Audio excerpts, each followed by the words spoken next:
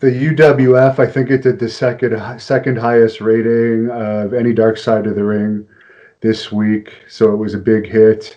I have some questions for you related to that, but maybe since you're the expert on it, maybe you could just take us through from start to finish your story of it, of what you feel like sharing, and then if you don't answer some of the questions I have for you in it, I'll ask you at the end. Okay, your audience is going to get a real treat because I didn't have time to do this on Dark Side of the Ring because there's three people. You have 3, 4 people, 4 characters, and back and forth due to time constraints. But I met Herb Abrams somewhere I was on the West Coast. I met Herb, and it was around 1990, and he told me he was doing the UWF, and he wanted me to be a big part of that. So we talked about money, and the money was right. And Herb had owned some clothing companies. He had a big and tall store. He had a woman's store for heavier women with very nice clothing, and he was successful in that business. And he even had a partner, I can't remember his name at one time, that helped him with the UWF start the formation of it. And I went to Reseda, California, worked, had some, even though the places only held 400 people, they were packed, and so the audience was hot. It was live.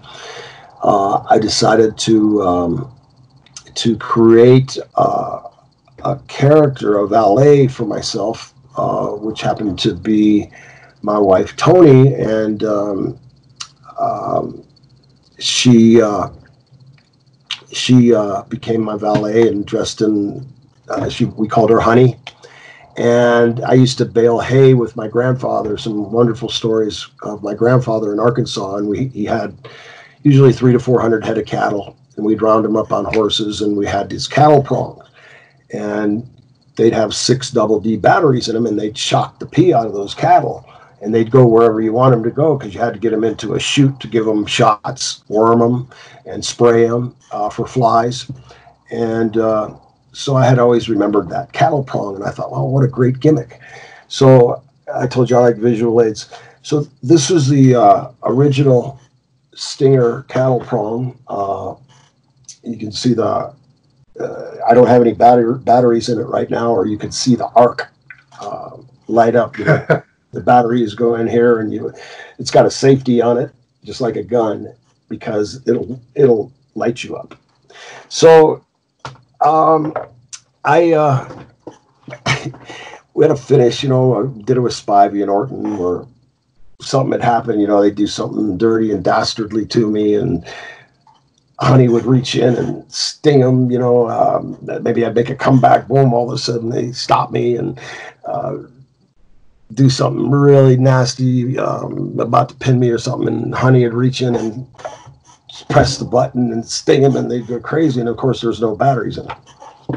So one time I thought she was going to catch me, but I snuck the batteries in there, and I put the batteries in there. And so I'm working with Bob Orton, and I didn't know what was going to happen, and I've never been shocked by one of those, and didn't even want to test it, So, I mean, if it moves a bull, it's got to hurt pretty bad. So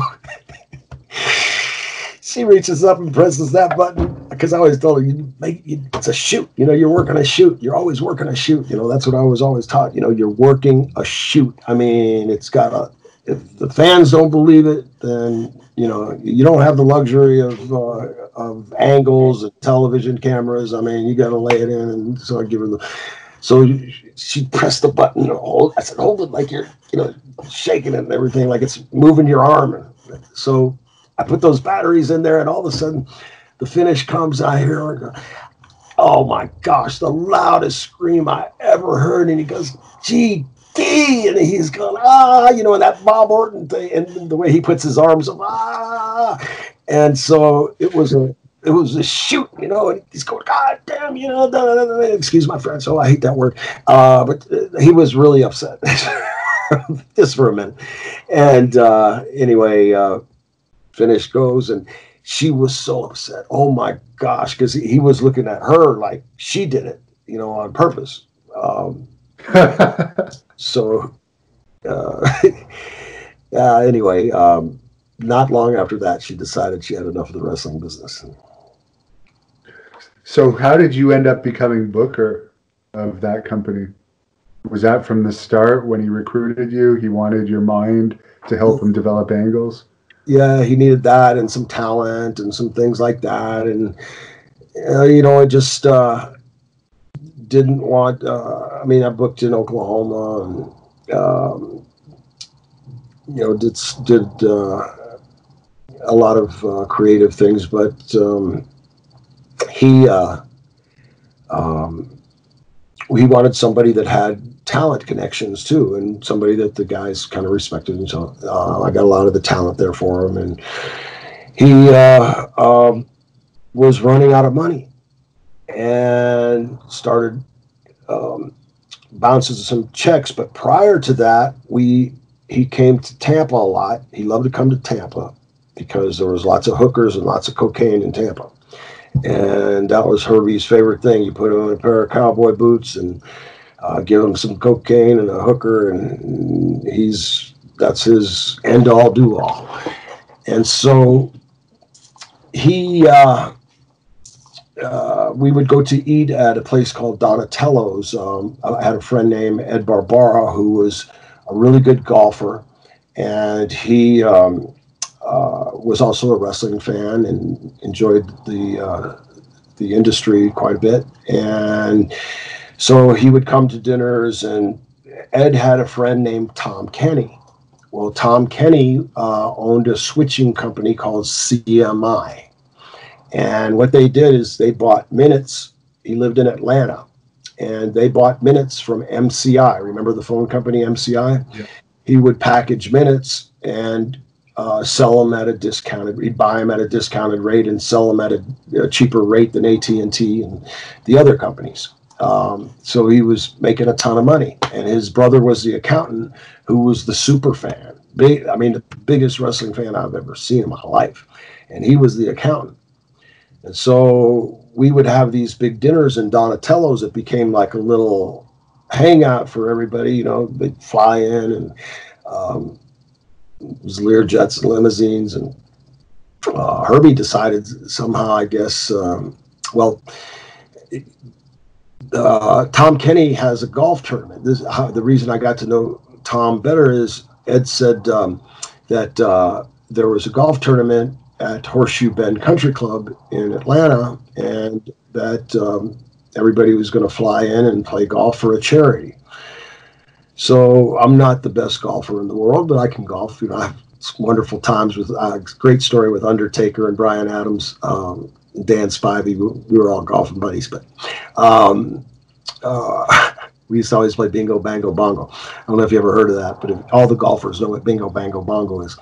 And so we go to this Horseshoe Bend tournament, and we win the tournament. I cannot believe it. Ed's on fire. As a matter of fact, for another visual aid, just so you can verify the story here, here's our trophy. And it says, if you can read it, it says 1991 Horseshoe Bend Country Club. And so we win the tournament. And Ed's real excited about that, and Ed's got a ton of money too. And everybody winds up eating at Donatello's again. And this time Tom brings his brother from the switching company.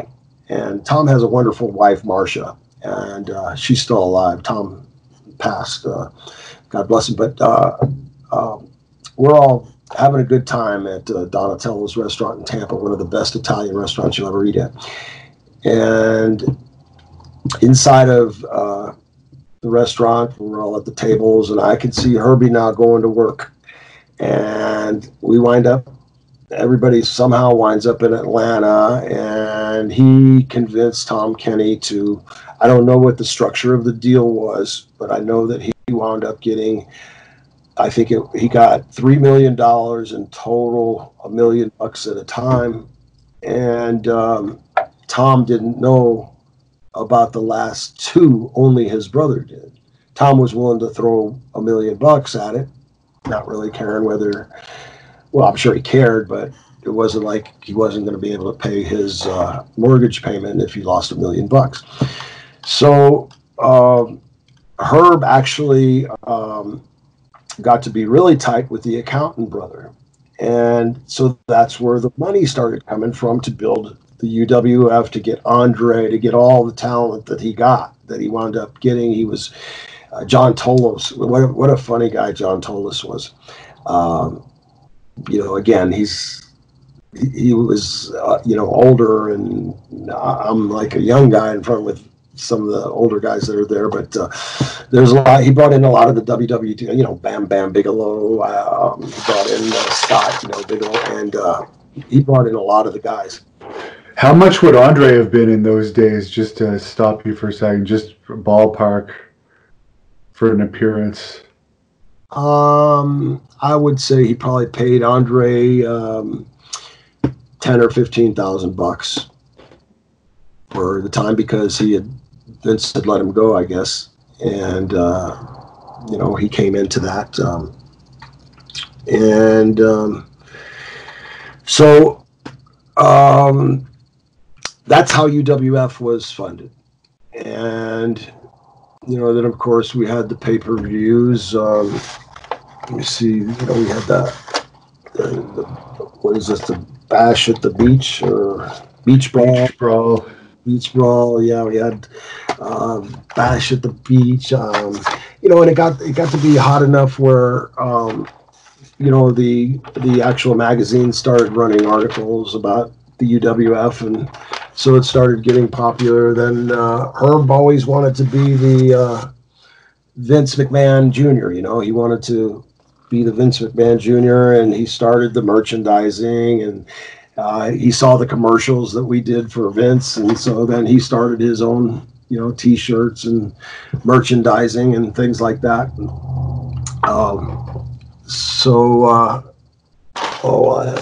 Here's one of my all-time favorite early pictures.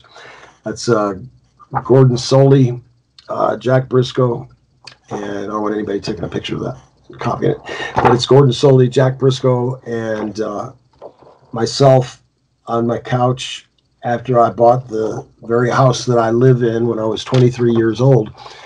And I think there's a couple beer bottles there, so keep that out of there. So, we used to have a great time. The guys would come over and just have a super time, super time. But he got Orndorff, he got Mick Foley, he got golly, so much talent. Billy Jack Haynes, I guess. Yeah, Bob Orton Jr., Billy Jack Haynes. He got Bruno Sammartino. Then he got.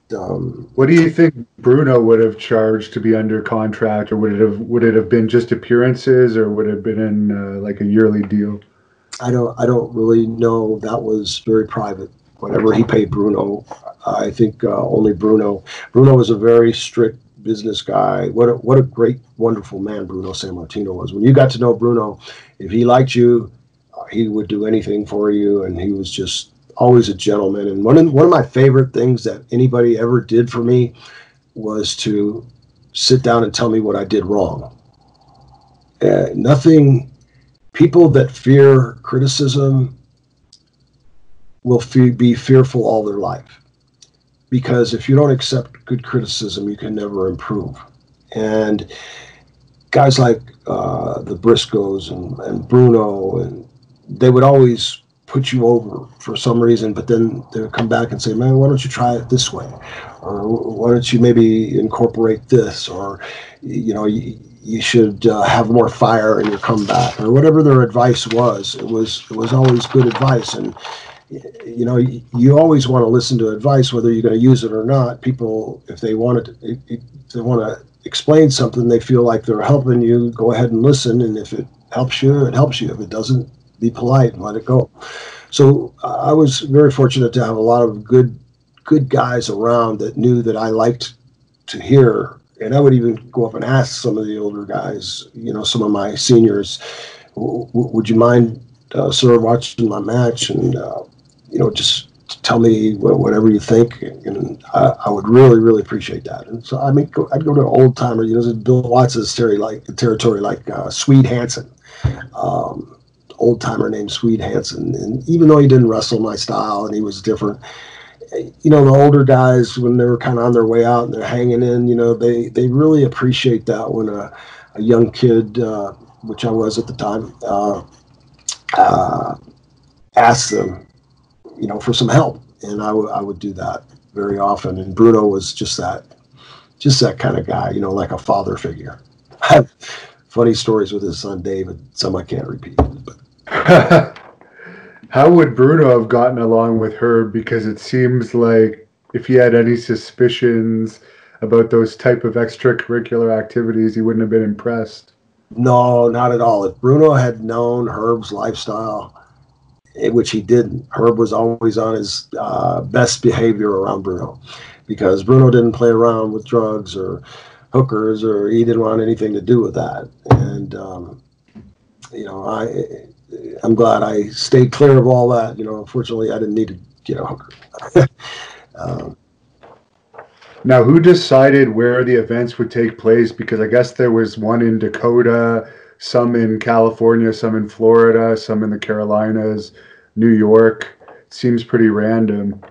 Yeah, there was a lot of guys helping him. Lenny Duge, John Arezzi. A lot of guys were giving Herb advice. And so I don't know whether it was Lenny getting the towns, Lenny Duge, I always pronounce Lenny's last name wrong, Duge, I believe. He was a producer for NBC. I mean, Lenny was a very bright guy. And I think that Lenny helped Herb get the towns. Okay. Why do you think, like, for instance, the Beach Bash or Beach Brawl didn't draw as well as it could have? Was that just local promotion? Because it seems like with that kind of talent, and Florida, for instance, was known as a big wrestling territory, you'd think the crowd would have been bigger. Well, I would say that, especially in the wrestling, well, in life, wisdom is perhaps the best virtue that you can have, but wisdom isn't found among fools. And Herb was foolish in the wrestling business. I don't like to talk bad about the deceased, but I would say it to his face, and I did many times, because of his ego. And wanted to get juice on television as a promoter. I didn't want anything to do with that. And but Herb had to do it. And as long as my checks were clearing, I didn't care. I saw that he was foolish with the wrestling industry. And again, Herb. I said this on Dark Side of the Ring. Herb started at the top really and worked himself down, rather than a Vince McMahon Jr. that, started somewhere in here, or senior. And, actually Vince Jr. catapulted from WrestleMania 1, look what he did. So he built really not from the ground up, but from, a place down here into a billion-dollar industry. Is there any angles that you produced in the days when you were booking for Herb that you're proud of? I never really thought about that, Devin, and there's none that really stick out. But, there was a couple times where we really hit on all cylinders, and things were good. I mean, we had some really, really good house shows, some excellent ones. I mean, Mick Foley, he didn't care if there were, he's the same way. Mick Foley didn't care if there was 20 people or 20,000 people. I don't think we had 20,000 people at the UWF, but he would go work his fanny off all the time. I'd always go, Mick, man, you're way up in the stands, up in the stands, and it shows the audience, that there's no audience there. And so that would bother me. But, Mick marches to his own drummer, and he didn't care, and he got over by doing that. So, what do I know? But from a television perspective, when you're looking at the shoot, you really don't want to see empty seats. So even though we had a great ringside crowd, once you go past that, you're seeing an empty building. And you can look at it either way. You can look at it Mick's way, or you can look at it my way, or the way, my psychology. The company way, really, because that reflects poorly on the company. Even if WWE did that, we all know the crowds these days. If someone went on to the hard camera side, they would get in a lot of shit, if not be fired. Exactly. But, so for that MGM Grand, do you think that the building probably helped bring that event to the building, just to get an event of that magnitude in the building? Again, Herb would either be rich or poor. The deals he worked out, I was never part of that. I was never a part of putting together the major events. And I told him, I said, don't go to Palmetto, Florida for the pay-per-view. I said, it's in the middle of nowhere. It's a gigantic building. But, you just, by then the cocaine had got to his brain so much. And it's not just the cocaine. He was drinking scotch. He'd have scotch. He started drinking scotch and cocaine. And then it got to be where he would take the Xanax or the Valiums or whatever to come down off the cocaine. And Herb's mood and everything started changing. If he would have really listened to bright minds around him, I mean, we just went through the talent he had there. He could have picked every one of the guys' minds and gotten together and done group booking and really made a success out of the UWF, I think. But again, he was foolish in that sense. What was the first red flag for you? Because obviously when you first got into this venture with him, you didn't realize what you were dealing with from his kind of mentally unstable personality.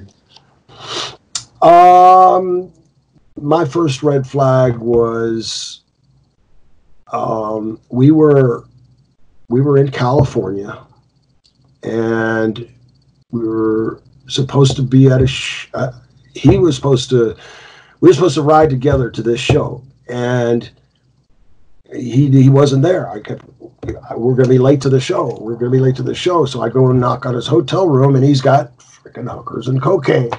And that's the first time I saw him with hookers and cocaine. And I said, this is not right. And if he does this, I already know there's no businessman that's going to survive doing things like this right here. And then a couple checks started bouncing. He bounced one to me, and I went off on him for that, because I've never bounced a check to anybody. I remember having Gold's Gyms, having to parlay credit cards to pay my people, before they became so successful. But Herb, I believe in the analogy, or the thought process is, you got to crawl before you walk, you got to cry before you talk. And Herb just wanted to cut a promo before he learned to do either while he was running, if you know what I'm saying. Is it true that he could have paid some of the wrestlers when he was out of money with cocaine? Did you ever hear any of those rumors? No, there's a few I could think of that he probably could have done that with, but I never heard that he actually did that. Was there any wrestler when you were booking that territory that ever gave you any problems from a booking standpoint? No. We forgot to mention Dr. Death Steve Williams. He was Brunzell and I became the UWF World Tag Team Champions. Dr. Death, Steve Williams, was the Universal Wrestling Heavyweight Champion. And, Steve got a lot of life back in him with the UWF because, after that stupid stuff with the boxing, Steve just wasn't the same after that for a long time. But I really saw the life popping back into him and the enthusiasm. It's just a shame that, he got cancer. And for Herb's death, we heard a couple different versions on the show. What do you think is the most plausible version of how he actually passed away? I know how he passed away. Passed away in the back of a squad car with his shirt unbuttoned, with his long black socks on, a pair of boxing shorts, covered in Vaseline, cocaine, and had a heart attack. And he was buried after that. The body was put in the ground. It's the strangest thing, Devin, because I didn't hear about the funeral. I didn't hear about anything other than the police report. Right. Bill Anderson, I guess, visited his grave or something, that he told me the other day. So there is, I guess, a gravestone for him at least. Yeah, I saw that on Dark Side of the Ring, where somebody said, and it was very touching. Lenny was extremely touching, saying that I know if Herb was alive that he would call me, because Herb and Lenny were tighter than peanut butter and jelly. I kept Herb at an arm's length because of his lifestyle. And of course, he probably had issues with owing a lot of people money too, so he probably really didn't care if he lived or died too much towards the end. I don't think he really wanted to die, Devin, but Herb thought he was invincible, I tell you what, Herb was the most affable guy that you could imagine. You just picture a guy about 5'2" in a pair of cowboy boots, he's a stereotypical, my mother's Jewish, so I can say this is a Jew, with the hair all out and sticking straight out. And anyway, sorry about that. I just meant to turn that off. I'm surprised it's not the Killer Bees theme on there. So I'm sure that Herb is buried right where his cemetery is. Thank you for watching the Hannibal TV. Please like this video if you enjoyed it, and click the subscribe button to not miss any of our latest shoot interviews, match videos, or news updates. Support us on patreon.com for $1.99 a month to watch our full shoot interviews ad-free and help our channel grow. Follow us on Twitter at the Hannibal TV for instant updates.